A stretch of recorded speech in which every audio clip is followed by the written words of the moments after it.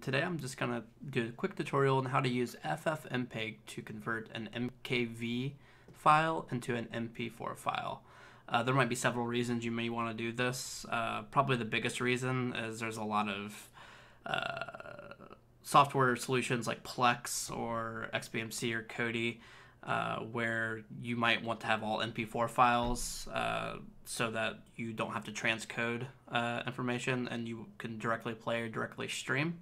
There might be other reasons. Me personally, I just like to make sure that anytime I rip a Blu-ray or anything and I rip it in an MKV format, I want to convert it over to an MP4 just because it's more compatible with most of the stuff that I use.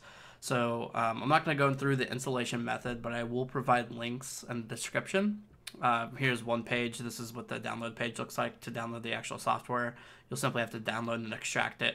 And this particular page will run you through how to quote-unquote install it, which isn't much of an install. It's mostly just setting up an environmental variable. With that, we'll go ahead and just dive right in, and I'll show you quickly how to easily convert an MKV to an MP4. This process will depend on your computer, but for me it takes, for a full movie, less than 10 seconds to actually do this. So the first thing I'm going to do is actually copy my working directory that I'm working out of, and then I'm going to launch command prompt. And then I'm actually going to change directories to this directory here.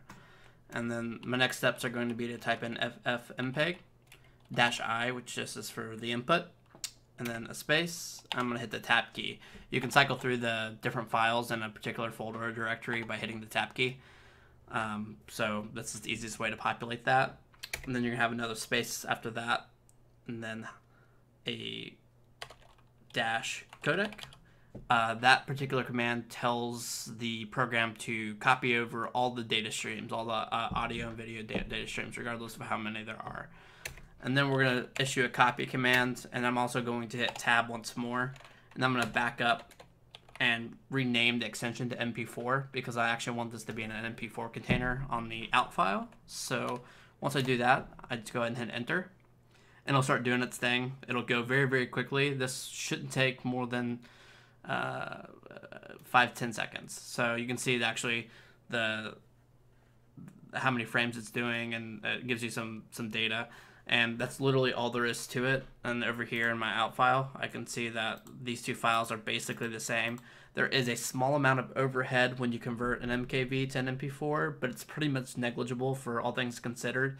And this isn't a re-encode or a transcode. This is a straight lossless conversion.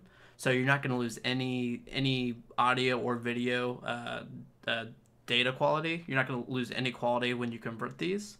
So it's a really quick, easy method to convert from one container to another container.